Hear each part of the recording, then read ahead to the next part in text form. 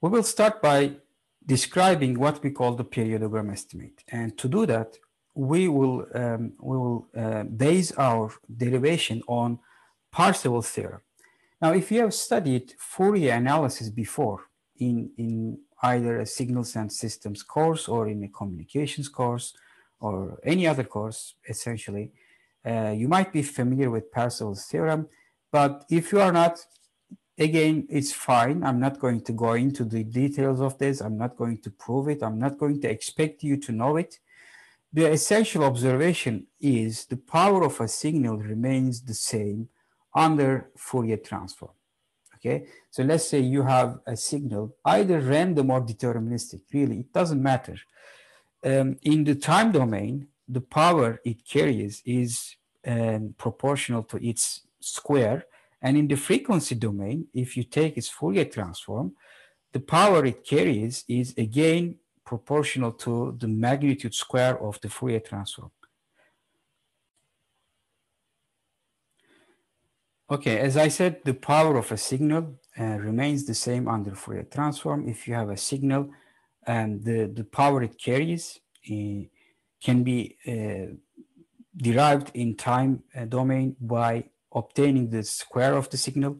And in the frequency domain, if you take the Fourier transform, the magnitude square of the Fourier transform is going to give you the exact same quantity. Okay, so the power, the amount of power a signal carries, okay, is going to be the same either computed in time domain or computed in frequency domain. So that's going to be the basis of our analysis, because we are going to carry our analysis into the frequency domain where a lot of computation becomes easier.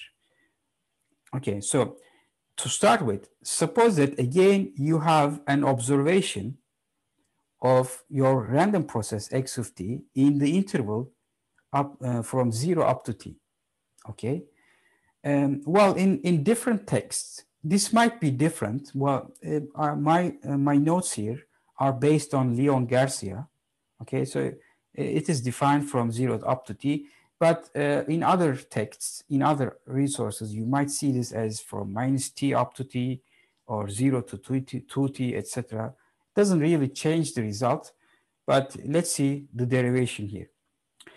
The Fourier transform of this sample, okay, it's not going to be the Fourier transform of a function because you just have a limited observation, but it's going to be the Fourier transform of a sample from 0 to t. So my integration limits are going to be from 0 up to t, but the transformation is the same, x of t multiplied by this complex exponential e to the power minus j2 pi ft integrated with respect to t from 0 to t. In the ideal case, if you have x of t as a function of time in general, this integral would be from minus infinity to infinity. But here, since our observation window is limited, the integration limits are also limited. Okay, so this we call the Fourier transform of the observation of the sample. Now, the power density at frequency f is approximated by what we call the periodogram estimate. Okay, as I said, this is proportional to the magnitude square of the function or the magnitude square of its Fourier transform. Okay, and since we are talking about power density, we are normalizing it with the interval of observation, the length of the interval. Okay, so take the magnitude square of the Fourier transform, divide by the length of the interval. What you get is what we call the periodogram estimate. Now, x of f, the Fourier transform of the observation, is by definition a complex valued function of f. Okay, so the magnitude square of any complex function, as you know, should be the function multiplied by its complex conjugate. Okay, if you are not familiar with the term complex conjugate, what I mean is if you have a number a plus j times b, where j is the imaginary unit, the complex conjugate of this would be a minus jb. Okay, wherever you see j, just make it minus j. That is the complex conjugate. Okay, and if you multiply a complex function with its complex conjugate, you get its magnitude square. Okay, that is because, well, if you just apply it to this, a plus jb times a minus jb would give you a square plus b square. That is the magnitude square. It's sort of the amplitude or the norm, let's say, of this complex vector in two-dimensional space. This is a, this is b, and the norm here is the square of the norm is a square b square, and its square is a square plus b square.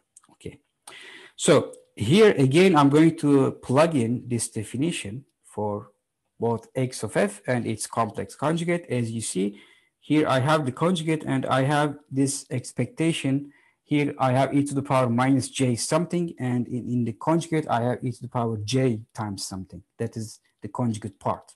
Okay, so this is called the periodogram estimate. Now, using this, we define the power spectral density. Power spectral density. It's still a density because it describes the density of the power distribution with respect to the frequencies. Okay, the power spectral density, in short, PSD of a random process x of t, is defined as the limit of the periodogram estimate as the observation period approaches infinity.